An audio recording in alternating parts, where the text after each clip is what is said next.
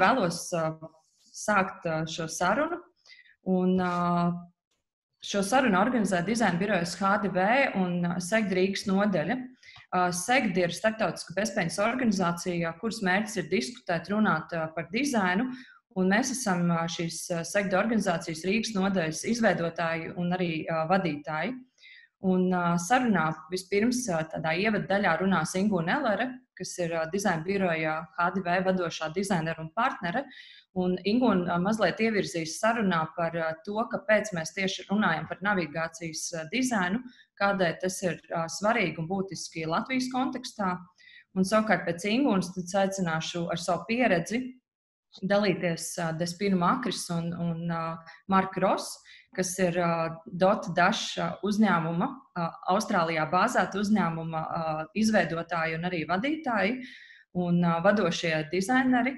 Un mums ir tā lieliskā iespēja, ja būs tā lieliskā iespēja dzirdēt viņu vairāk kā 30 gadu pieredzes stāstu, tieši strādājot ar navigācijas dizainu. Un Dot-Dash kompānijai Markam un Despinai ir ļoti liela pieredze arī strādājot ar gan mazajiem, gan lielajiem objektiem, projektiem, kā jau es teicu, sākot ar skolām, universitātēm, dažādām medicīnas iestādēm, publiskām telpām, iekštelpām, ārtelpām. Un viņi ir strādājuši arī pie olimpisko spēļu norises vietu navigācijas dizaina. Un tad došu vārdu Ingūnai. Labrīt visiem, mans vārds ir Ingūna Ellere, un es beigšu tādu ievadu nedaudz pirms šīs Despinas un Marka lekcijas ar to, kāpēc mums Latvijā ir svarīgi runāt par navigācijas dizainu un tieši tagad. Jo mūsuprāt, navigācijas dizains līdz šim ir vēl neizmantots potenciāls Latvijā. Un mēs saskatām, ka ir daudzas iespējas, un mums ir svarīgi nevis kopēt, bet apgūt citu pieredzi un uz tā balstoties radīt savu unikālo risinājumu, kas ir atbilstoši vietai un kontekstam. Un, jā, kā jau Dagnī minēja, šis notiek SEGD kontekstā, kas ir organizācija radīta 72. gadā, apvienojoties arhitektiem, dizaineriem, pilsētu plānotājiem, ainavu arhitektiem, tieši lai runātu par vides un grafikas miedarbību. Un šī organizācija ir brīnišķīgs, tā ir profesionāla bezpēļņas organizācija, kā resurss arī studēt citu pieredzes, pirms veikt arī kaut kādus savus nākamos darbus. Navigācijas dizains. Šie ir jautājumi, ar kuriem mēs saskaramies ik viens un uz kuriem ir jāatbild navigācijas dizainam. Un jāatbild sistēmas veidā, dotajā vietā un dotajā laika nogrieznī. Un centrā liekot tomēr šo lietotāju un tā dažādās vajadzības. Un es atļaušos 4 tādus tēžu punktus ievadam tomēr teikt, kad vai mēs Latvijā neesam pati bagātākā valsts. Un līdz ar to ir jautājums, vai mēs varam atļauties slikti dizainētus procesus un pakalpojumus. Pirms mēs kaut ko darām, un tā ir ilgtermiņa ietekme navigācijā, kas kalpo nevis 1 gadu vai 3 mēnešus, bet 10 gadus, mums ir ļoti jāizsver šie te procesi un jāveicina šis te izcilais rezultāts. Vēl viena lieta, kas bieži ir sastopama strādājot ar tādu navigācijas dizainu, cik mums ir nācies saskarties, ir, kad par šo te izpratnes un pieredzes trūkumu. Un tamdēļ arī mēs veidojam šo te sarunu, lai runātu ar cilvēkiem, kas ir daudz pieredzējušāki par mums un tieši specifiski šajā navigācijas dizaina jomā, daloties ar savu pieredzi. Jo bieži vien, kā rodās navigācijas dizains, dizaineram ir vajadzīgs pasūtījums. Un pasūtījumu, ja ir gudrs pasūtītājs, būs arī labs navigācijas dizains vai vispār dizains. Un tā bieži vien ir kaut vai šī darba uzdevuma formulēšana. Un, lai formulētu labu darba uzdevumu, ir jāizprot, ko var sniegt un ko var sasniegt šis navigācijas dizains. Un arī izprast šo procesu plānošanu, laika nogrieznī. Tas nav darbs uz mēnesiņu, tas ir darbs gadiem, kas tiek veidots ar navigācijas dizainu. Otrais tāds aspekts, kad jā, pilsēta, iekštelpa, tā ir šī vietas saruna ar tās lietotāju. Mums ir tā brīvība joprojām staigāt pa ielām, staigāt pa telpām.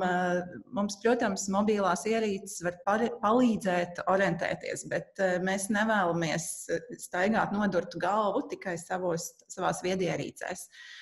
Tas ir tas, ko labs navigācijas dizains var darīt. Veicināt šo te skatīšanos bez digitālām ierīcēm, lai šī vieta un vide būtu saprotama. Un bieži vien tā ir tā neizmantotā iespēja, kas līdz šim mums ir navigācijas dizainā. Trešais aspekts, tas noved arī, ka katra vieta ir tomēr unikāla, katrai vietai ir savs gars, katrai vietai ir savi mērķi, pozicionējums, kas būtu jāņem vērā. Nav divu vienādu situāciju. Mēs nevaram nokopēt ne Austrālijas pieredzi, ne Londonas pieredzi, jo mums ir sava pieredze, kas veidojas tieši šeit, mūsu klimatiskajā zonā, mūsu vēsturiskajā zonā, mūsu izjūtā, laika izjūtā. Despina bija tā, kas esot Latvijā, pamanīja vienu mūsu nacionālo īpatnību, ka mēs navigāciju skaitam laikā, ko viņi citur pasaulē nav redzējis, ka mēs sakam, kad attālumu mēs sakam minūtēs, kad līdz Mākslas akadēmijai, pieņemsim, ir 3 minūtes, līdz stacijai 5 minūtes, kas ir tāda mūsu īpatnība. Un tad ņemot vērā, runājot par šo vidi un zīmolu, kad šis ir tas aktivitāšu spektrs, kas būtu jāņem vērā. Navigācija nav vienveidīga, tā sastāv no vairākām daļām. Tā ir gan tiešām šī navigācija, bet tās ir arī interpretatīvās zīmes un tās ir vietas tēlu veidojošās zīmes. Mums ir ļoti labi piemēri. Mums ir Valda Celma 78. gadā radītā zīmētā šī Rīgas robežzīme izcila. Tā ir profesionāla, tā ir ilgtermiņā, tā ir pārlaicīga un vietu raksturojoša. Es lepojos, iebraucot Rīgā, kad redzu šo zīmi, un viņa ir izturējusi laika pārbaudi. Mums ir Holger Ellera veidotais 800 gadus objekts, kas bija plānots uz 3 mēnešiem, bet stāv jau Rīgā, manuprāt, 20 gadi, kas no tāda īslaicīga ir pārvērtusies par viedzīmi jau ilglaicīgu. Šeit ir viens no mūsu projektiem, kas ir veidots Veclaicenē, Kornetu gravā, lai iezīmētu tādu vietas, to, kas ir unikāls šai vietai, kad tā daba un fauna, kas atrodas, zivis, kas dzīvo šajā ezerā, to lielumi, ar iespēju, ka, ja tu staigā par šīm dabas takām, tad tev ir iespēja saprast un izprast, kas slēpjās šajos dīķos, gravās, mežos, kādi dzīvnieki, kādi putni, arī dabīgos lielumos, 4 valodās. Šī interpretatīvā navigācija attiecās arī uz, pieņemsim, uz iekštelpām, kā šī gadījumā, kur mēs ar ļoti minimāliem līdzekļiem varam mainīt cilvēku arī uzvedību, kā pieņemsim Stokmana tranzīta zona, kura ne tikai nonavigēt skaidrs stāvus, bet arī veicināt cilvēku pārvietošanos par trepēm, nevis braukšanu ar liftu. Tā kā uzskaitot, cik katrs pakāpiens kalorijas satur, un kā šajā gadījumā mēs, kad pirmā stāvā 27. pakāpienā cilvēks ļoti ņipri vēl skrien augšā, tad pie 110. pakāpiena viņš jau ir piekusis no šī kāpiena augšu. Un tad šīs trešā grupa norādošās zīmes, kas skaidri rāda, pa labi ir izstāžu zāle un labierīcības, pa kreisi dārza mājā vai veikalā, pa labi ir tāds veikals vai cits veikals, vai nonākot vietā mēs pasakam uz to, kur ir jāiet, uz kuru pusi. Tātad par šo daudzveidību. Un tad ir pēdējais punkts, ko es gribētu teikt, kad domājot par šodien atsparoties, domājot jau par rītdienu, arī domājot par visu šo situāciju, kas mums ir, par to, kādas būs vispār šīs informatīvās zīmes, kurām jāņem vērā arī šis epidemioloģiskie aspekti, ziņas, kas būs jānodod ātri arī publiskā telpā, ne tikai iekštelpā, bet arī ārtelpā. Ņemot vērā šos 2 zīmju tipus, zīmes, kuras mums ir jāredz, kā pieņemsim patreiz Covid norādes, un kā zīmes, kuras mēs vēlamies redzēt intuitīvi. Pieņemsim par šodienas situāciju, par šīm te Covid norādēm, kad no tāda īstermiņa risinājuma, kad kā mēs varam nonākt līdz tādai cieņpilnai komunikācijai, kas ieņem šo vietu tādā ilgtermiņā. Un kāpēc rīcības maiņa? Kad arī navigācija var mudināt uz rīcības maiņu, kā pieņemsim šī gadījumā, vai kurš mums ir efektīgāks līdzeklis, dezinficēt rokas, vai šī noliktā lapiņa, vai skaidri pausts norāde, kad šajā vietā tas ir iespējams, vai šie epidemioloģiskie baušļi šobrīd šai konkrētai situācijai, vai rīcības maiņa mainīt virzienus, kad labās puses kustību ieturēt ne tikai uz ielas, bet arī iekštelpās.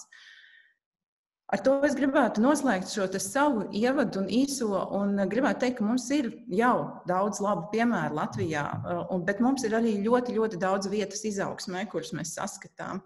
Un Dažs mēs esam uzaicinājuši kā partnerus un profesionāļus, kuriem ir tiešām 30 gadu pieredze specifiski šajā jomā. Viņi ir studējuši caur praksi, izurbušies cauri visiem šiem te navigācijas dizaina principiem, un viņi zina arī Latviju.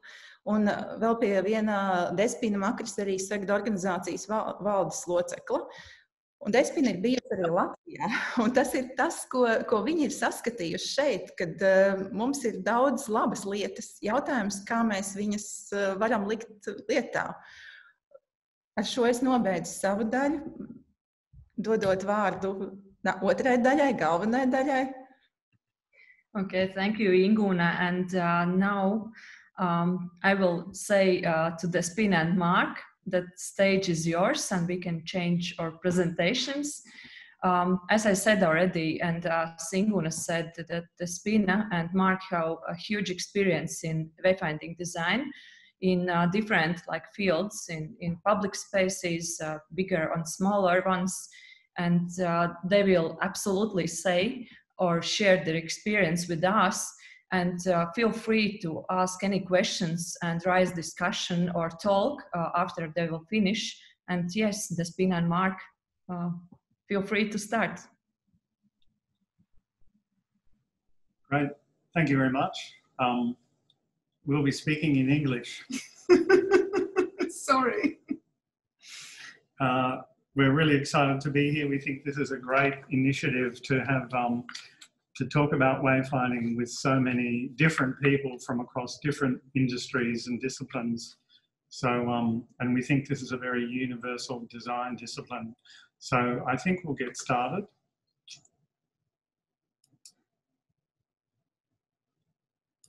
Can everybody see that? Give me a second. Not now. Yes. Yes, good. Very good.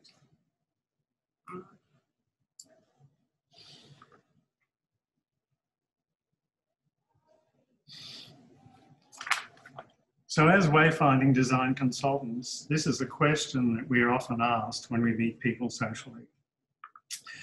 So today we wanted to explain this from first principles and go back to the roots. Wayfinding we see as a multi-sensory process that can engage all the senses and combine real-time mental calculations and memory to navigate spaces. It is used by insects, animals, and humans to help them fulfill the many needs in their lives. Wayfinding processes are fundamental to their survival. Bees, birds, beetles, butterflies, whales, turtles, moths use a range of senses to respond to natural forces like the seasons, the sun, the moon, the Earth's magnetic field, physical landmarks to navigate thousands of kilometres. These response systems are built into their DNA. They are born knowing what to do. What drives these processes are the needs to gather food and eat, build homes, multiply, raise their young, and eventually die and continue their species. Many of these animal navigation processes are still a mystery to science. And for humans, the same needs are also relevant.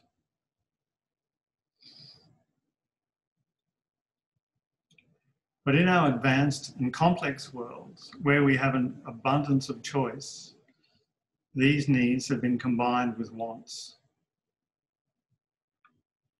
Rather than, I must find food, we humans think, I feel like pizza tonight. Is there a good Italian restaurant nearby?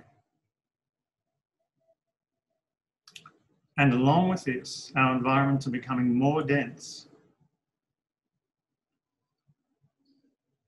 complex, and often unfamiliar, and not always very friendly. So the fundamental needs still exist in wayfinding processes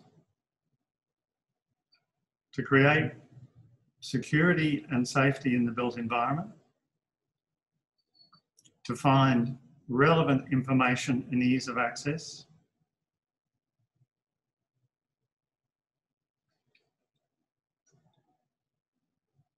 to have confidence and peace of mind and minimize stress in potentially stressful environments, and to maintain sociability and community.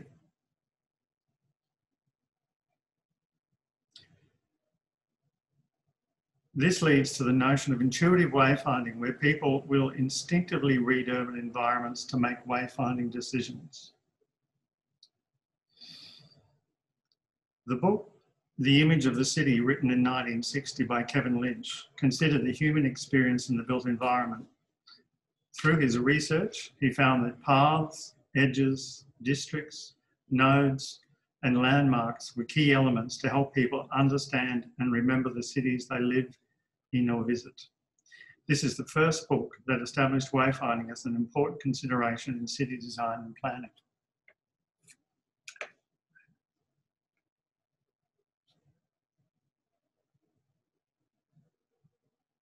Intuitive wayfinding is supported by good urban and public space design and can also include landmarks, community nodes, lighting, public art, landscape, and other noise and activity that will attract people to spaces and influence intuitive wayfinding decisions. Of course, this also makes spaces more enjoyable to be in.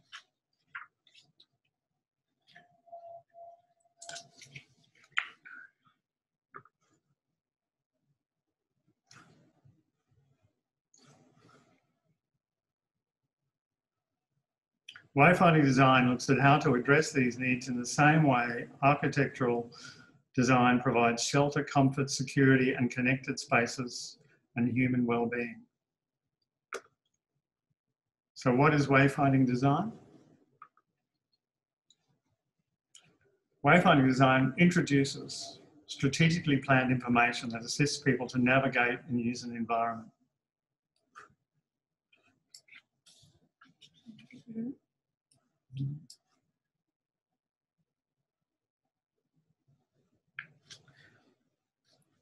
It is a service that your organisation provides for your customers, users and guests to help them understand their environment and make informed decisions that benefits them and also your organisation. This includes all types of environments that may be unfamiliar and complex, such as city centres, major transport stations, hospitals, urban precincts, and university campuses. The key goals to be achieved. First of all, know your point of origin, where you are at the beginning of your journey. Be able to assess your progress as you travel. Are you still going the right way? And then finally, most importantly, know when you've arrived. And this is one small little cycle that gets repeated many times throughout a trip to a city centre or to a hospital or to an airport. One big journey is made up of these little sequences. So how do we communicate this information? This is usually in the form of signage systems that should ultimately be a holistic system. A holistic system that considers all platforms of communication media, such as journey planning on a website, reading brochures, using digital media and apps, reading signs, face-to-face contact, correspondence and writing, and maps, handheld or digital. All these things form the many touch points that people need to fully plan, prepare, and understand their environment.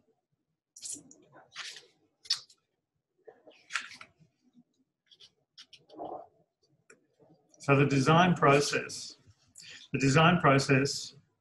we'll discuss briefly includes the notion of an analysis process, design, a strategic process in terms of strategic thinking, design, and implementation.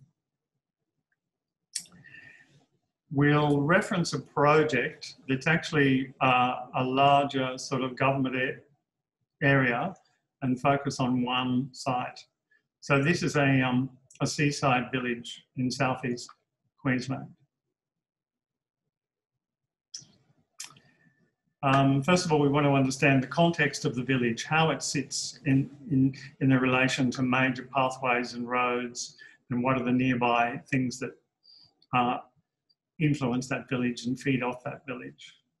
We want to zoom into that village and understand where the key pathways are, what are the key precincts for potentially recreation, for business, for retail, for sports and events, and how people circulate.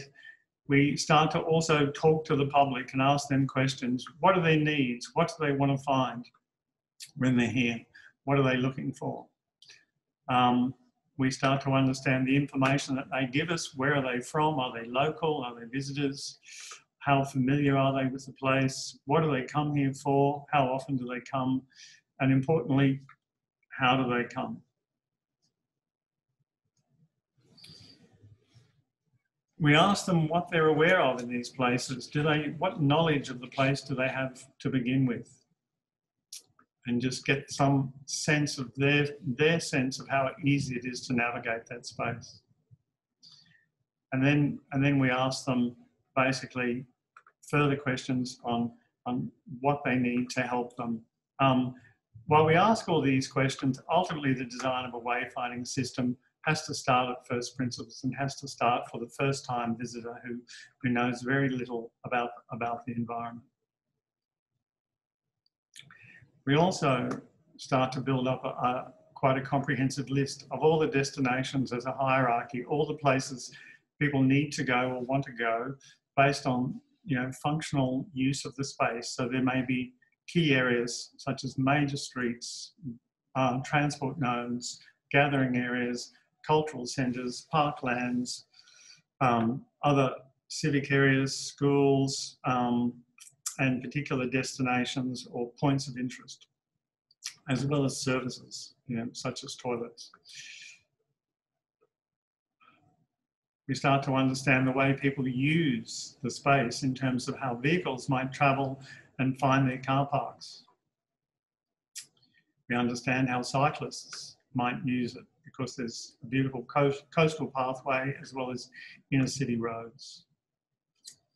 We want to understand how pedestrians use it, how they have major and minor paths. And of course, vehicle drivers immediately become pedestrians once they park their car. So what points do they enter the city?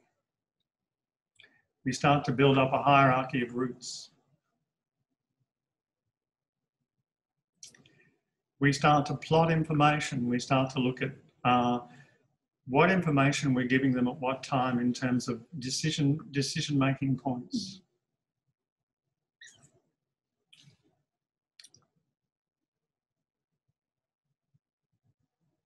we start to develop the graphic standards that communicates this design intent. And we're looking for clarity, legibility, simplicity in the graphics.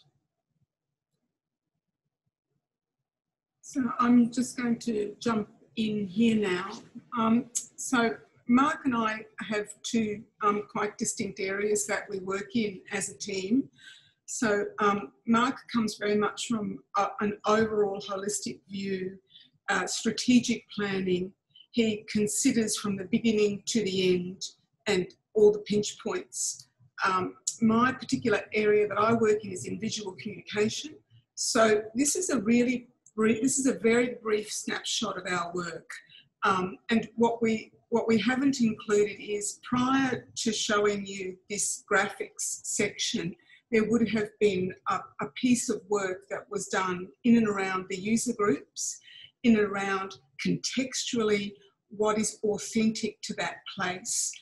In this instance, we're working in a local government area that has coastal, is quite a large, I think probably 200 square kilometres. It's a large civic centre, but it has a coastline, it has an urban corridor, and then it has a kind of woodlands, if you like. So how do you unite all of that through a visual communication strategy? So there would have been a visual communication strategy to precede this piece of work. In the end, particularly to do with the typography, we looked to a font that was able to capture the kind of countryside and the history, as well as the modern and the progressive. So we alternated with a font that had a serif and a sans. So these are the kind of things that we take into consideration when we're doing a visual communication strategy. If Mark goes to the next slide, we often will work with international standard pictograms, unless, because we're working in public realm, and we have to be mindful that information needs to be communicated as quickly as possible. In this particular instance, we're not looking to push the envelope design-wise in terms of the expressive language. There are other projects that we have worked on, cultural centres, for example, where we will design a bespoke set of pictograms because it's more fitting and authentic to the environment or that sector. But here we work with international pictograms, but you can see we start to work with them in such a way that it builds on the identity that we're building from the ground up. So rather than a kind of marketing campaign, we're really looking at building identity through authenticity of place. Thank you, Jasmine.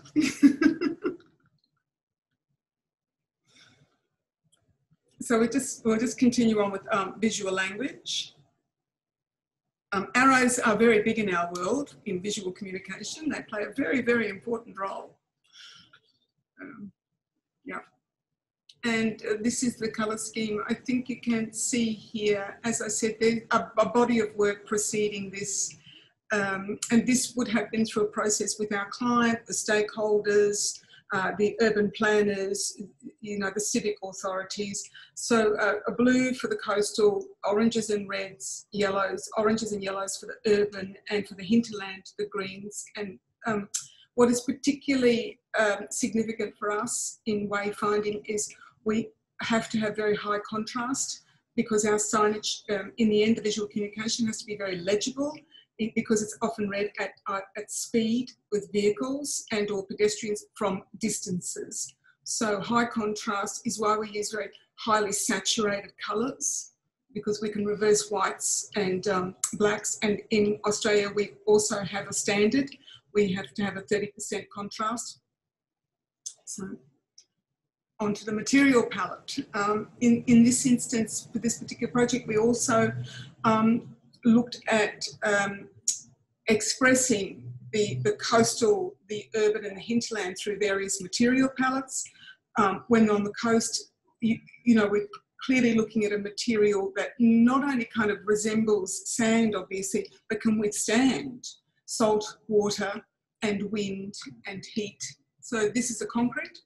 And then we've used, because the hinterland and the urban centres originated in wood and wood cutting. We have used that as the element to bring forward and express the kind of identity of the towns and the villages and the cities. Well, in this instance, the mapping standards, they have to be clear, concise, and again, reflect very much, build an identity of this particular region. So in this instance, we chose to use a lot of textures. We do a lot of mapping, all very to the context always. And reinforcing that point about knowing your point of origin when you start a journey, which is often the hardest thing with maps, so you always tell them where they are. You are here. Mm. And then finally, we develop a whole suite of signs that works for different environments for this particular project. And it very much forms that idea of a kit of parts of a system that is kind of adaptable and scalable and suitable to the different kind of sites that it's going to be applied in.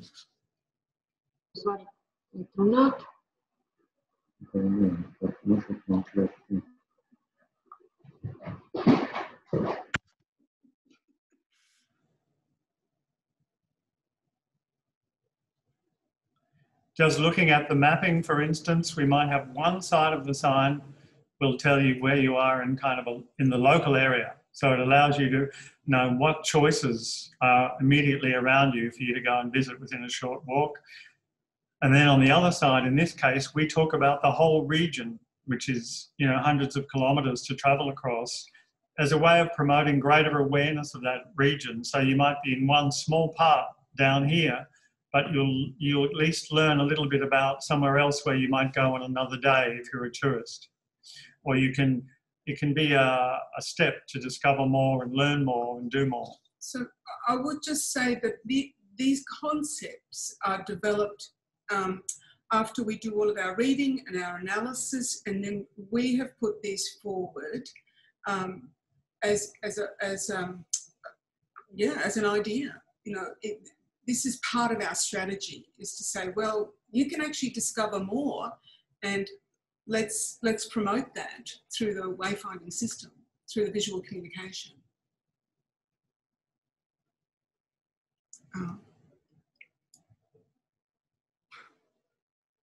And just some details of those. Oops. Yep. And just looking at a very simple, you know, kind of hierarchy and graphic layout, so that it should be relatively easy to read. It should just make sense. Your brain should not have to work too hard to read the information and understand the way it's all laid out and it's clear. We maybe give key information such as distance. Often you give distance or time. And obviously, if you're walking or on a bike, time is different. The distance is the same. But the sort of valuable cues to help you make decisions about understanding that environment. So I think this was interesting. And did I hear, Dagny, because I don't understand Latvian, but did I hear you earlier make the comment when we were walking and I asked you how far something was and you said to me, it is 8 minutes. And I was just astounded because we would not do that here in Australia. And you know, I came back and we had a talk in the studio and it was interesting. I think for us, it's more or less, well, that person can't walk that distance in 8 minutes. And that's why we give a metric. So yeah, did you do that earlier? Yeah, I thought so. Both with Inguna, yeah. Yeah. We would definitely start to plan signs. It actually gets into more detail where we're looking at messages. We're building up schedules of messages. We're starting to say where each sign is coded and where it goes and how many of them there are. So you know, in one kind of village area of those blocks, that's sort of about the kind of information that we're putting in. And then they're designed in detail, so they're structures that need to be properly designed and potentially working with engineers in terms of how they fit into the ground and connect with whatever they're connecting with in terms of other buildings or walls, but that's all part of the design process and looking at resilient structures. I would say that from my travels around the world, I think in Australia it's quite particular to us, but typically practices like ours would also do the documentation. We would have industrial designers or architects in our studios who would undertake this. I believe in the UK, it's actually almost a separate practice, a separate service. So the design studio might do the top of the, the sort of design concepts and the development, but this type of work. But here, certainly, this work is all done in-house. And then, as Mark said, as we are not engineers, you would have an engineer sign off on the footings, because of all the public liabilities. Yeah. And, we're actively involved during the production and manufacture and the implementation. Here's the final pieces. The blue system is not rolled out yet. So because, these projects happen over many years, and as the councils come into more funding, they roll more sections of the work out. It would be highly unusual to roll something out for such a large area in one go, but the planning has been done, so the consistency is there. So this was the first of the suites to be rolled out, and obviously it's in an urban area because it's in the oranges. This is a little interpretive project, and Ingrid, I saw earlier you were talking about interpretive. And so in this particular local government area, there was a disused railway line, which the council wanted to turn into something that was active and healthy for young families. So they built a pathway along this disused rail line, and I think it goes for the first stage is about 13 kilometres, and it's called the Rail Trail. And so it was an interpretive piece that came from that original holistic visual communication piece. You can see we use this very dynamic line diagram taken from transport visual communication to outline. Your mapping is a really critical element of wayfinding. Yeah, so there's a trailhead. Okay, my turn, I think. So let's talk about poor wayfinding. All right, we don't often do this, but we think it's probably pretty important. And this is not meant to, talk about bad signage. It's actually to really talk about what is poor, and it's when it's not valued, when it's not done well, and then what are the hidden impacts of this? What does this actually mean? So it means you would spend less time in an environment. So you can see here, it's all very high end, but there's kind of like a visual confusion there. I can't clearly see where I've got to go, where I'm going to. Not knowing all your choices in an environment, and I think all of us will have had experience of this. Has everybody had an experience of that? Too many? So we would say here there's no progressive disclosure. You've given people information all at once, and there's just too many choices. Next one is, we think it's poor if you are confused, you are frustrated, or you get lost. And by that time, that is how you feel.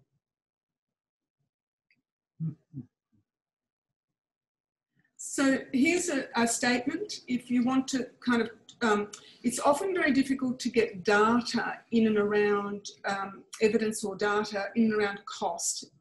But we do have this from our own Mater Hospital here in Australia.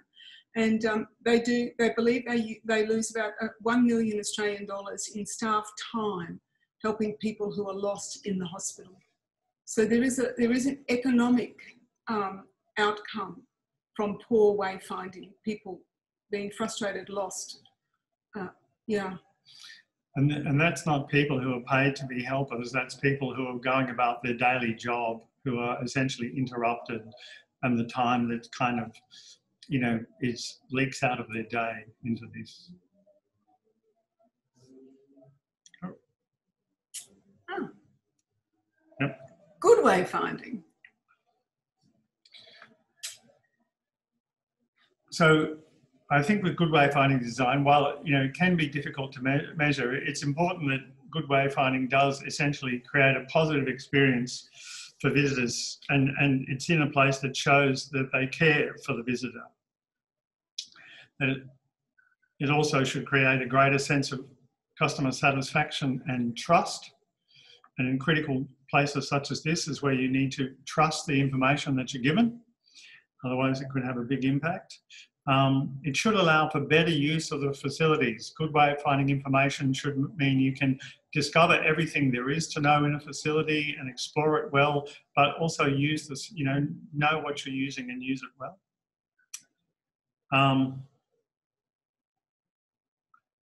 It should contribute to better business, if you like, in terms of, once again, making the most of any space. Yeah.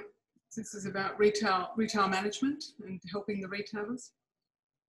And it should be less demanding on staff resources, so that, you know, while staff are there for a reason at times, you know, as we said earlier, the whole system has multiple ways of communicating wayfinding.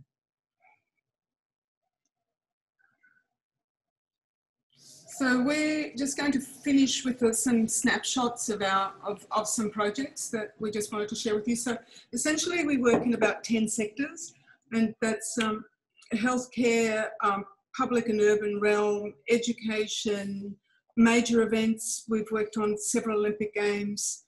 It's all on the website. I can't remember all of them, but here's a couple of them now.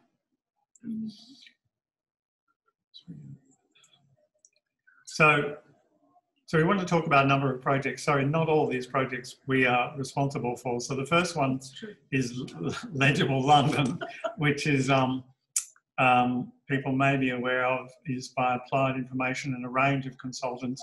And you can best be described as getting people back on the high street of London. And we wanted to present this as a little case study because it's probably started 10 to 15 years ago, and it's still continuing to roll out around the boroughs of London. And what it is, the issue is saying that the underground is obviously a great facility, great infrastructure in London, but it also keeps people underground. And they also often use the underground to only travel what would essentially be a 5-minute walk. And it probably takes 5 minutes in the underground too, by the time you get down and, you know, catch the train and come back up. And so they want to keep people back on the streets where they can be active and walking and contributing to the economy, whatever it being, buying lunch, buying a coffee, but being involved on the street. And obviously the side benefit is to slightly decongest the underground as well. So it's a system where all the nodes, if you like, getting back to decision nodes, the entry and exit points of undergrounds all have fairly substantial pieces of information that tell you where you are in this particular part of London, if you're in Soho, and what's nearby, what's around you. Sure, where the other nearest underground stops are, and you may say, yes, I've only got a 5-minute walk and I can walk and then get on the tube. Tells you, you know, the major kind of services and facilities and institutions. So, and it's supported with other things, with even smaller signs of different scales and sizes. It's a very big kit of parts, and it's you know, adaptable and scalable, as we said, to sort of fit the kind of London streetscape. But it's ultimately just giving people that confidence and knowledge to stay on the street, to move around, and probably find they're probably walking a lot further. They're probably a bit fitter and healthier. You know, there's sort of multiple benefits. Obviously, you know, if all the cities that want to create walkable cities, this is part of that walkability. We just wanted to show a few images of the 2000 Olympic Games, which was a project we worked on with a number of designers as well.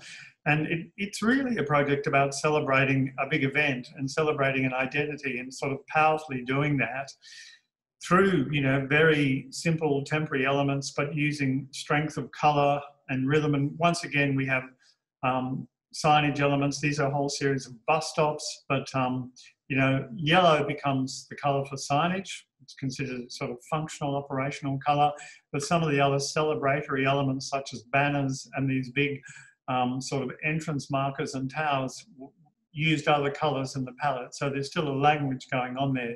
So it's, if you like, this massive big global party that people would attend, and obviously speaking in sort of simple graphic forms with thousands of people and visitors running around.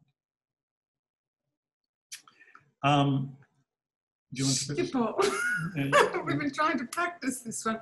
So Schiphol Airport, Maxina, a very seminal piece of work, which is kind of a really a wayfinding standard, designed in a way where anything to do with arrivals and departures of flights are coded in yellow. Anything to do with exiting the building is coded in green. And on the left-hand side, you can see anything to do with lounges or secondary types of information in blue. So probably one of the most effective colour-coded wayfinding systems in airports in the world.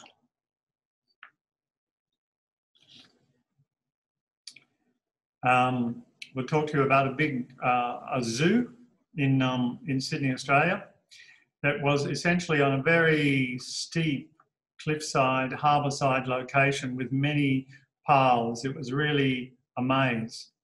And their evidence said that many people came. While there were signs around there, they still did not understand the space or have a full, rich experience. They couldn't get to shows and events on time.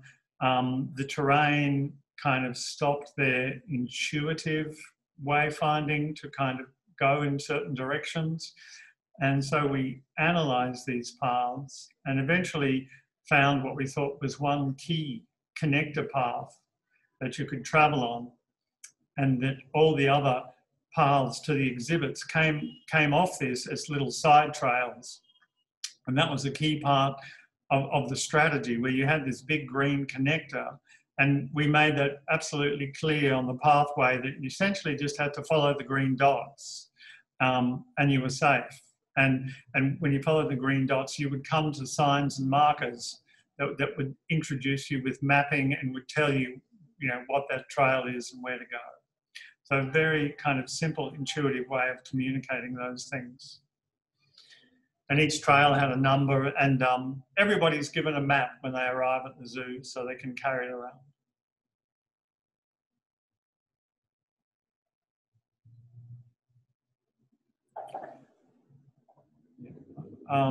Well, so Brisbane, which is the city that we're in, has quite a broad cross-section of international visitors and international students, and many from Asian countries. And there was a strong decision by the local government to provide a wayfinding system that would highlight key information in multiple languages. So while we still had a dominant English and visual elements, this was supported then by 4 other key languages, including Arabic, Mandarin, Korean, and Japanese. And in business terms, what was critical to the local council was that people be able to find their way. So people who spoke languages other than English find their way, so that more money was spent on the high streets. This is the big ROI with wayfinding, the return on investment. They had to stop hiding where everything was and be able to point people to the major attractors, the mall, the square, where you're, for example, in Riga, where the Freedom Monument is and what spills out from there. And once again, this is, if you like, the approach of a system and a kit of parts. There's a major element that's used for your orientation at major intersections and decision points, and then other directions keep you on track.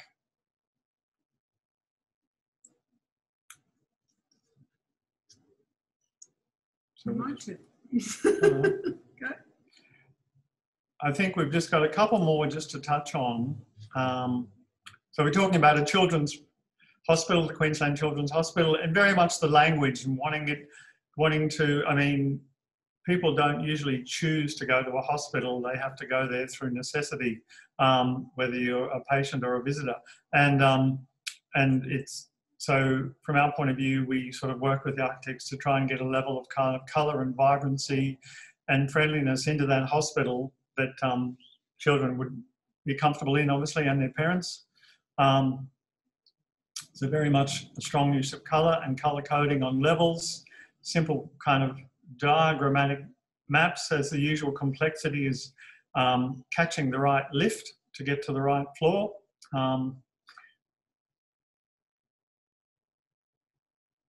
A sporting centre, an aquatic centre, a very kind of clean aquatic identity, if you like, in some of the wayfinding that sort of we think it integrates with the architecture. Simple information that helps you get around, obviously providing grounded material near the pool to help you understand the water.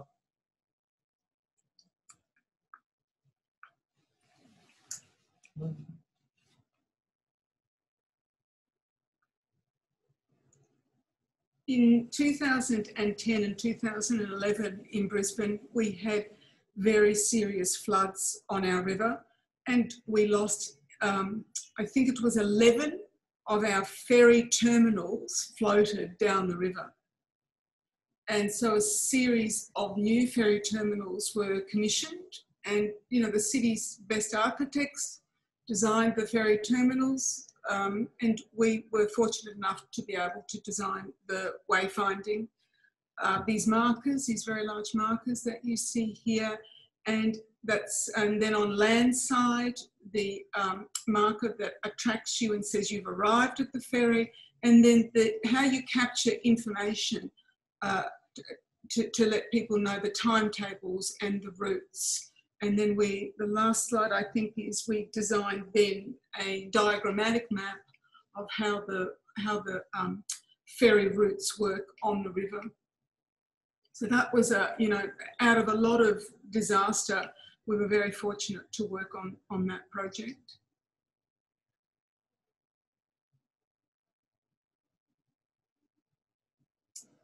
And we have now reached the end. So that was a very abrupt finish. I'm sorry about that. But that is the end of our presentation. And I have to say it was an absolute pleasure putting it together. There are so many threads that we draw together as wayfinders. I feel like we have just touched the surface. We haven't addressed things like information design. We haven't addressed things like digital. We really wanted to talk to you about first principles, you know, what is wayfinding? And then we have been in practice for 30 years and the principles have grown, but they've never really changed, and they can be applied to analog and digital is how we see things. So we would be very happy to take questions, but I'm going to throw back to Dagnia. Thank you very much for the opportunity to present to you today. It's a real honour. Oh, thank you, Despina and Mark. And yes, we were talking in Latvia a couple of years ago with Despina about this interesting thing that Latvians are saying minutes, not the distance in meters. But I would say that we are putting together 5 minutes walk or 5 minutes drive. It's also, if someone is driving a car, he's saying 5 minutes drive. If someone is not driving a car, he's saying 5 minutes walk or 5 minutes with a bike or something like that. That's also a special thing here in Latvia, I think. But yes, are there any questions or comments, or maybe someone wants to raise a discussion about something? Hello. I'm Eva, representing Design Studio H2E, and very, very happy to hear you speak. And you covered so much of what we in the office talk about with questions. And there's many questions I've written down, but given your experience, could you talk a little bit? You talked about understanding how people move around the city. And could you talk a little bit about the process of analysis of how you gather this data, and how much time do you allocate for that? Well, I guess the first thing is we maybe just go and watch. If that is the project, I mean, there's a lot of different. Very good. So there's a lot of different types of projects, I guess, and some of them are actually new projects. There's nothing built, so there's no one to assess, obviously, if it was a new building or a new centre. But we're all time trying to understand how people use spaces. So if it is somewhere existing, we always just try and go and spend time there and observe what happens. Ideally, we would also ask some people some questions. As we said earlier, you know, in terms of why you're here, what do you need? Are you comfortable in the space in terms of understanding the space? So it sometimes depends on the project and what the expectation is of the client, but we generally find, you know, it's fairly informal kind of process. We're not like some people might do fairly complex, like engineers might do fairly complex studies on pedestrian flows and numbers, and I think a thing called heat maps, where you're looking at quantities. But we do take the view that in the end, it has to be information that, you know, somebody completely new to the environment can use and read and understand. Thank you. I think Guntis Stirna raised the hand.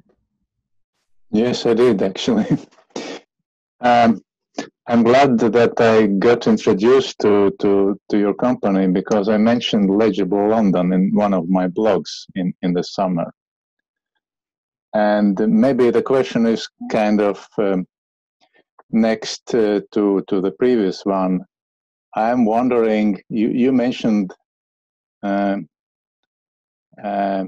less complicated approach to analyzing the initial requirements for wayfinding in the city. I remember there was in Toronto 360 strategy of wayfinding. They said something like 2 or 3 years we have been analyzing the pedestrian flows and then patterns. And what would be your approach if you be given the task to get people out on the streets and using less, let's say, cars or public transport? How would you approach that, and what would you expect from the city, for instance? What would be the brief you would like to have then? Well, that's a good question, I guess. And I think so somewhere like Toronto, where it's a lot of it's like the Path project and things like that, I think, isn't it, where there's a lot of underground travel. I think with any brief, it's, you know, it is just, I don't know, we would just undertake kind of the observations. We need to understand, I guess, the goals and desires of the city, how they want people to move around, how it's, you know, what is the city's master plan, how it's going to grow and unfold, and how wayfinding can kind of support that and help manage that. And it is a case of just immersing yourself in the space, but also hopefully there's usually some existing data and information, or as we say, master planning, starting to get those kind of hierarchies of pathways, even if we want to shift those pathways, you know, even if they're going to change over time because something is going to happen in the city. It's just gathering of that data and then starting to build it up on a plan, I guess, and then, yeah. And a fair bit of consultation with the city designers and team, whether it be sort of to do with architecture and urban planning and engineering, so that we're kind of sort of locking in. But it's probably, I'm always surprised at some of these big projects like Legible London, what have you. There seems to be such a huge amount of analysis and data and research, and I often don't understand why sometimes. I think, like I say, I think you've got to, sure, you have to understand the quantity of people, how they travel and how they move about and how that might change over time. But,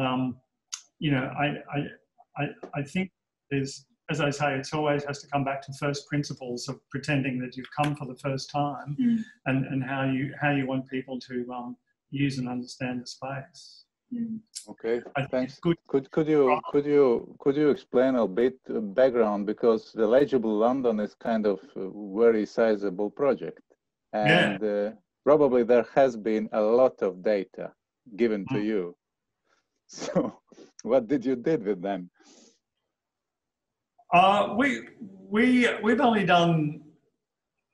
We've just seen some initial design documents, and we just know there's quite a team of consultants involved, and it is now a system that's sold and rolled out. So, I guess number one, it seems to be a success story, and I think it's more successful, say, than a similar system that's being used in New York, which is called Walk New York. And I think it's because New York is a bit different and it's a grid. So we probably haven't seen that much information, to be honest, other than what you could freely get on the internet. Okay. Thanks.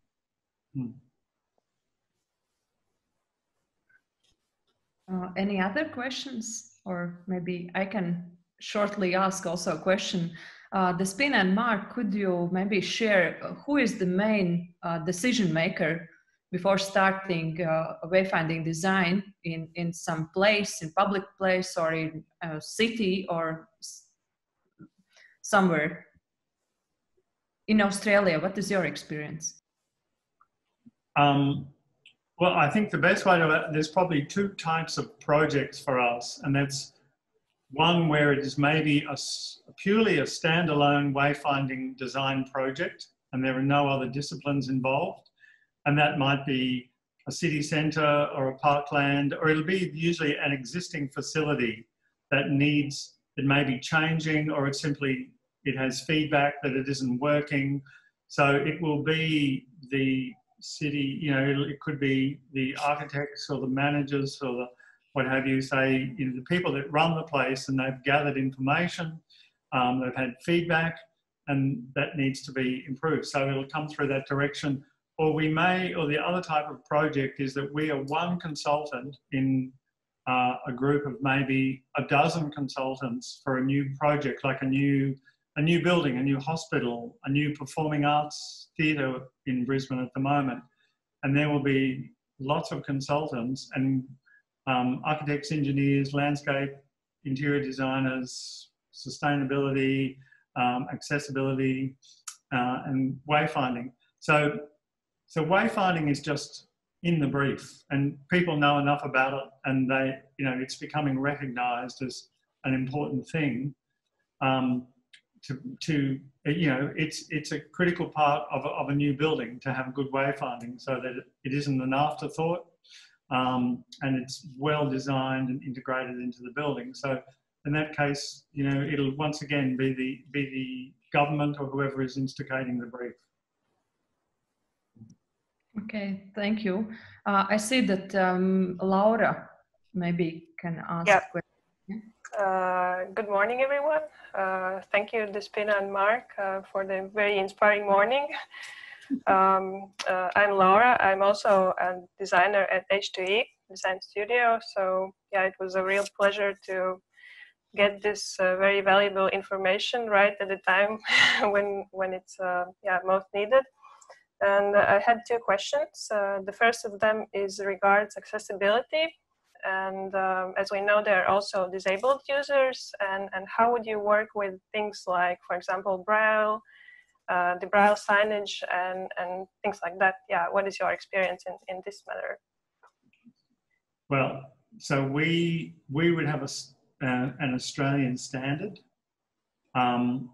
that's based on, I think, international standards, and it will specify the minimum it will become a code for a building, for the building to be opened to the public and certified.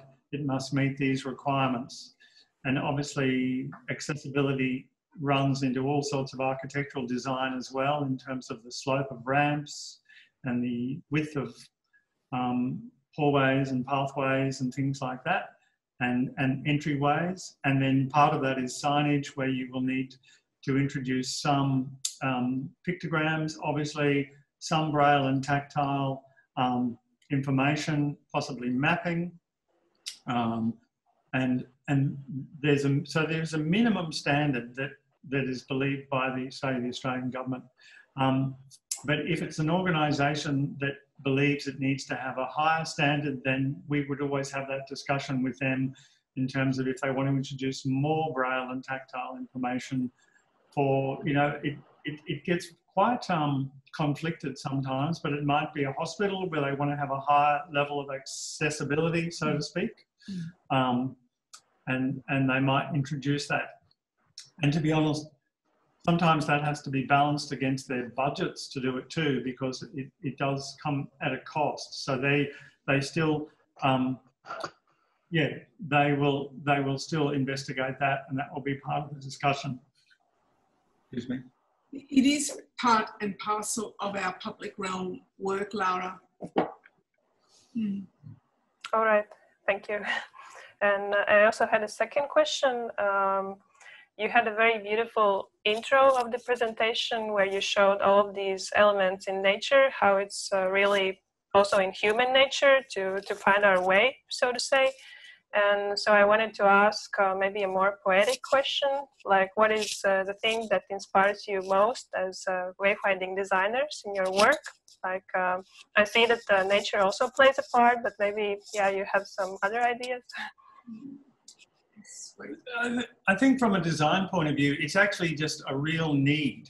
I mean, it's like the interface between you as human beings and the environment that you're in. And, you know, even in our time on the planet, everything is getting denser and busier. As we said, more complex, more difficult to understand. You know, you can't see very far sometimes because of the density of the city. So it's wanting to work often with teams and architects to make that notion of wayfinding an important part of their brief. So that's getting back to that notion of intuitive architecture, where yes, I can actually see the front door. I know that, you know, it's not just a big glass facade and you have to work out which is the piece of glass that's going to move out of the way. So it's just, yeah, it just feels that there's that definite gap in the world between all the built spaces and then the people that use them and helping them. And can I answer that, Laura? Yes. So I get lost and disorientated really easily. And I love making information really clear because it really helps me. So I use all of my design skills to untangle the puzzles of too much communication in the built environment. You know, if I can find the front door and I can get from A to C without anxiety, then I know everybody else can. So for me as a designer, it's about being purposeful and useful in life. You know, it's not the most glamorous design discipline. It's not super sexy. You know, we don't do marketing, we don't sell products, but hopefully we help people find their way. Thank you. Ilse, did you wanted to ask a question? You mean me, Ilse? Yeah? Okay. Yes, I would like to ask actually maybe even two questions, and if it's possible to share some photo or small presentation with two photos. Dagny, it depends on you to let me do that, or it's, yeah? Sure. Oh yeah, stop sharing, I guess. Yes, My name is Ilse, and I'm a journalist, but I'm, I would say, very close links with design, and I'm very interested in all processes in design.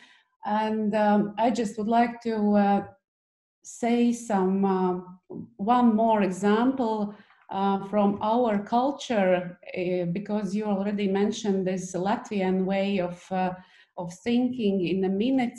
And there is one way which is very interesting, I think, in our nation, that we have this. I don't know why I can't share all screen, but maybe you can see in this way. Yeah, so this is Latvian national dance festival, which is happening once in the 4th year. It's one for adults and one for school children, and it's happening in this football stadium in open air, and you see how different patterns and forms dancers are making. And actually, I think it's also some kind of navigation design, because I also dance for a national dance team for 10 years, and we always need to pick some sign on this field and make a straight line or maybe in a round, and we made different patterns, and it's very interesting, I think, and it's very common to our country and our nation. But my question comes to another open stage place where the song festival is taking place also every 4 years in Latvia. So, and here is totally some, maybe even 100,000 people, so that there is approximately 30,000 visitors, so the people who was, as viewers, and there is participants who is singing on this estrade, and there's also about 40,000 people, and the place, this place is taking this place is approximately, again, half an hour from Riga city center in a big park, and now we changed this new stage, and it will look like this approximately. And you see it's surrounded by forests from all sides. And of course, there is at least 4 or 5 ways how to get in and how to get out from this, this area, because of course it's in some way closed with some shields and other things. And recently, some 2 days ago, I just passed this place for walking, and it's for now it's closed because it's construction work still happening. And I saw this navigation design, which is already put in some places, and I really hope that it's not a permanent, because in all places there is only light gray signs with white letters. And my question is, how could designers can argument to make this navigation design more efficient for decision makers? Or maybe there is not lost everything yet, and maybe we could really put the real new, nice and design navigation signs for all these singers and people. What do you suggest? How did the best way how to argument the people who are making these all construction workers and decision makers? Thank you. When will it open? It's way of thinking, right? I think it's a couple of things. Here's some questions. Do people just come? Do they buy, like there's no seats, are there? No, they are seats. There will be seats. And do you buy a ticket to a specific seat? Like yes, seat yes. D25 or? Yeah, yeah, exactly, yeah. So like any kind of stadium, it'll probably have a hierarchy of an address, like a section and then maybe yes, it is, yeah, it is. It's already exists, but there's all signs around how to get in and how to get out, because it's always problem, because it's always just like a hour of crowds surrounding this place, this open stage, and then it's just split everywhere in the forest. But this 1 hour, it's actually terrible. Yeah, It's about valuing. I mean, in something like this, you would want people to circulate, to do most of their journey outside, like around that ring road, and find their right door that's as near to their seat as possible before they enter the seating area. And you need space to do that. So circulation should be like a primary thing around the, shall we call it a stadium, and then you're going either in or up, you know, as near as possible to your seat. So first of all, you'd want to work out the right movement principles. It's the same thing with getting out too, making sure they get out as quickly as possible without getting all enmeshed. And then on top of that, I think it sounds like you're saying the signs themselves don't look very readable. Is that right? Maybe. And that's a different issue. But the first thing is to get the wayfinding model right and decide if they're all, you know, all those entry points leading in are all numbered or coded or something quite simple that everybody understands, and they have tickets, and when they arrive, they know straight away which way around do I go. I'm looking for 1, 2, 3, and then go in 3. So, and then like we say, you know, you should even tell them beforehand, like, how do they get there? Is there a big car park, or they? Now there is some place where you can get with a tram from the city center, and then it takes again some 20 minutes just to walk till this open stage, and then is a place where you can put around somewhere behind the forest place where you put private cars, and then closer to this open stage places buses for participants, so that there is this area always is full with transport and people, and it's just like a part of this tradition. But I think it's yeah, it could be make smarter. I think, I guess, yeah. Yeah. So Ilse, you're a journalist, yeah? Is that right? So if we take a step back, did I also hear you say, what is a compelling argument to put forward to the people who are building this or designing this, to have wayfinding included very early on and not to be an add-on of some signs at the end? So this is what I say to that. I say that wayfinding, so signs are an outcome of wayfinding. You have to try and break this thinking of being reactive. Signs are, we work essentially in communication, and you would see that we use that word through our presentation. We are communicators in the built environment. We take the data, we take the evidence, we build investigation, we build strategy, but at the end of the day, we are communicating messages to people in the built environment. And that's, you know, as a journalist, you would probably have the ability to write the compelling arguments. So in Australia, you know, maybe 8 or so years ago was when we started to see wayfinding embedded in all public tenders, because there was money being lost or opportunities lost if you had this old mindset, we're just going to stick some signs up.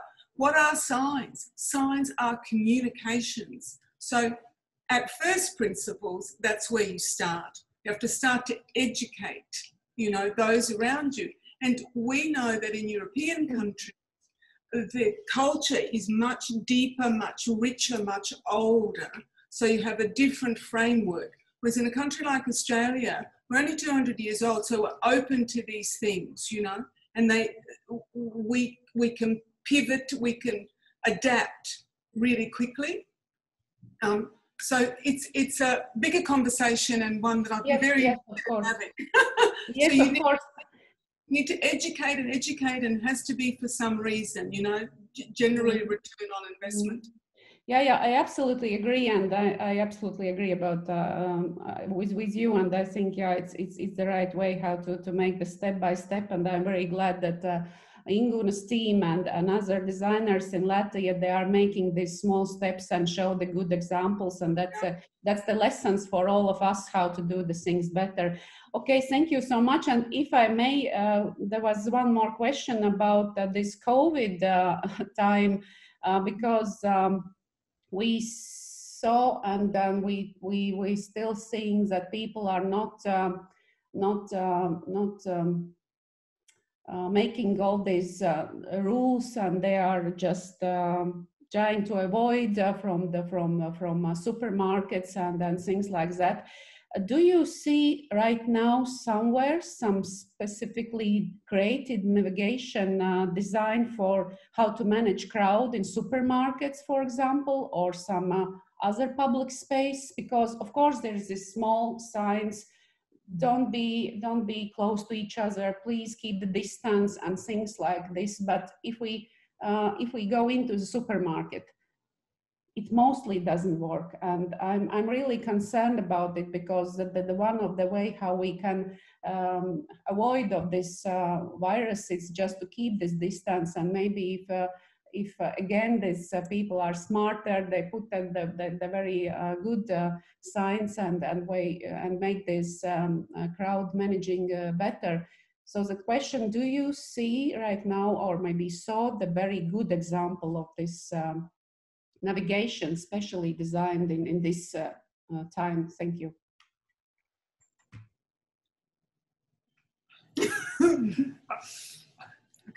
I think the big thing is you're talking about trying to change behaviour with signs, and that's or potentially some kind of thing like that, and that's where it's hard.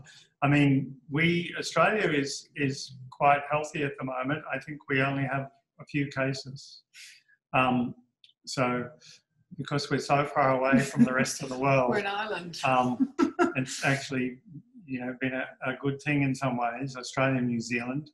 And yes, there's signs. I mean, we used to have there was security guards, so big, strong men to kind of scare you into doing the right thing.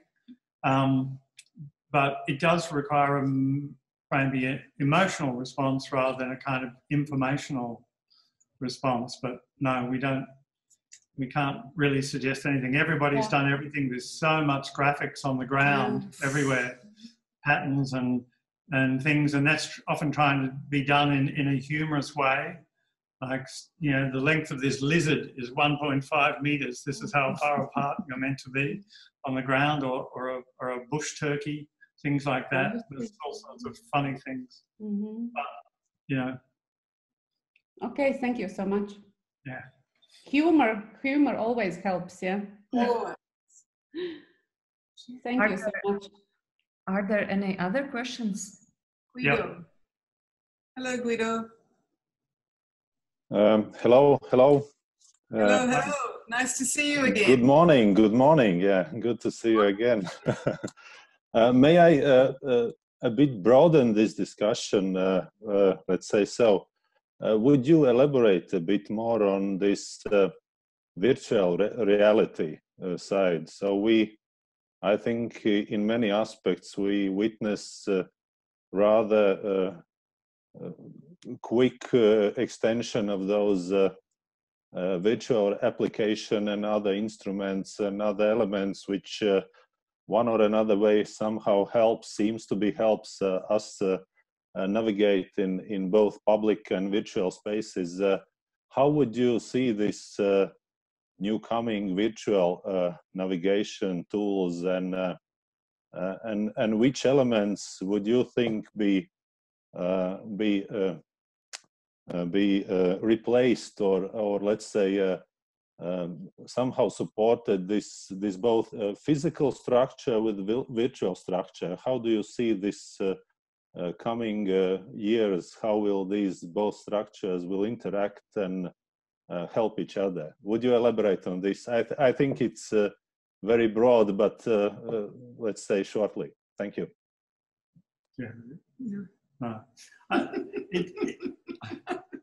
We we are definitely still observers of that virtual reality rather than active practitioners.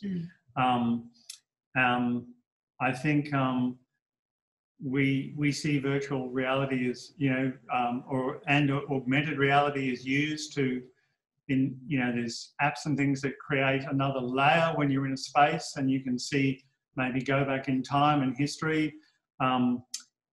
We haven't really investigated it for wayfinding. We can't yet see how it's going to work.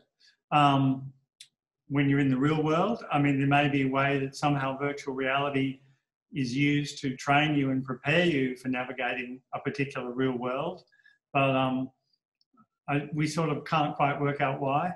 So I don't think we can give you any very good answers, Guido, to be honest, because we're not very at the cutting edge of, of that field. I'm sure lots of projects going up, particularly probably somewhere in the Middle East, you know, is places where they love to explore technology and bring it into the environment, be it, you know, big, you know, touch screens and things like that. But yeah, I can't give you much good advice there.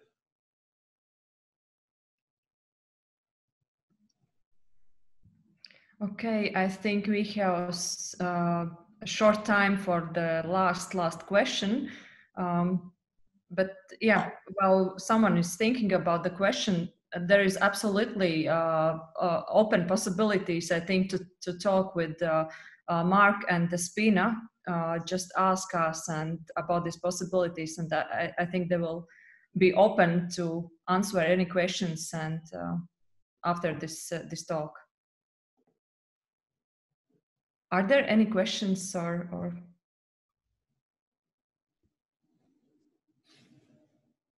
I have another question, maybe. I have an idea about this distance thing in this COVID time. I think it could be a very good idea that we could use these projections in the shops.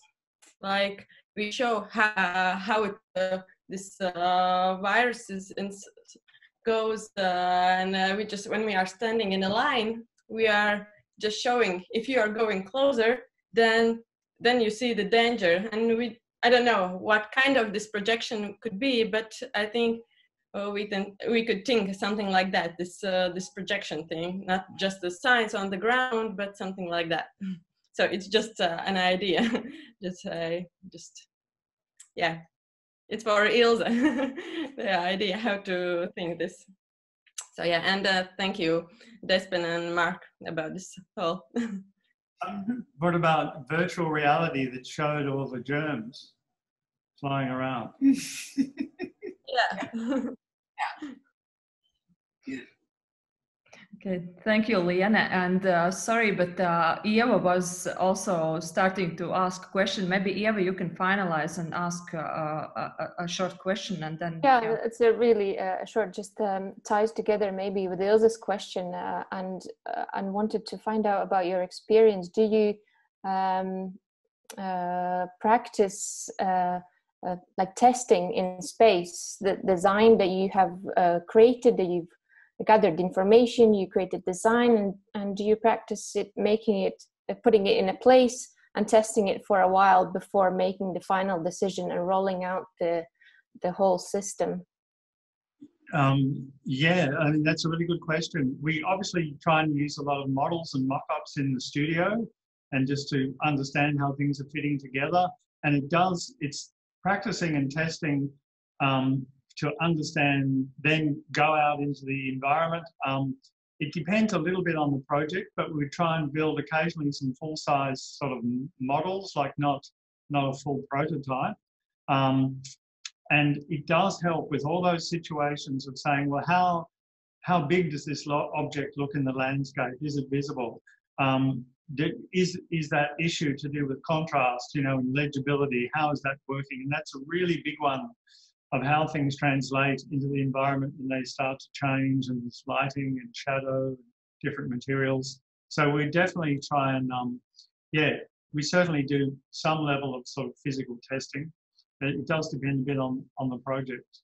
But Yeah. And I think what happens over time is, you know, we build up knowledge and a set of internal standards. We're up to 6,000 projects, so you have a lot of knowledge. You know that from 20 metres, the reading distance has to be this height. You have to have colour contrast. You know it has to be different for, for a pedestrian too. So to a vehicle or a cyclist. So yeah, we do testing, but after a while you have a set of standards. Thank you. Okay, then I would say thank you all for being here and taking part in this talk and asking questions, raising some discussions. And of course, I would say thank you to Inguna, Despina, and Mark for sharing your knowledge, for sharing your experience, and raising this theme about wayfinding design, that we feel this is very actual also in Latvia, but not only in Latvia. Thank you so much. And if you would like, if someone is interested in any events regarding design, we as the SEGD Riga chapter are going to organize 4 events next year. And just take a look in our Facebook or LinkedIn, and you will get the newest information and get possibility to take part in design events and to talk about this. Thank you so much. And thank you for the invitation. Yeah. It's been a pleasure to talk to everybody today, and we are open. We're open for more discussion. I would say we are waiting you back after all this situation will go down together with Mark to see what's new in Riga and in Latvia. Yeah. It's wonderful. We cannot wait. Okay. Looking forward to it. But we will have to wait for a little while, as you know. It's a beautiful country. It was the wonderful hospitality, just beautiful. Okay. Thank you so much. Thank you so much, and have a nice Friday evening, and for us, have a nice Friday day. Thank you. Bye. Bye.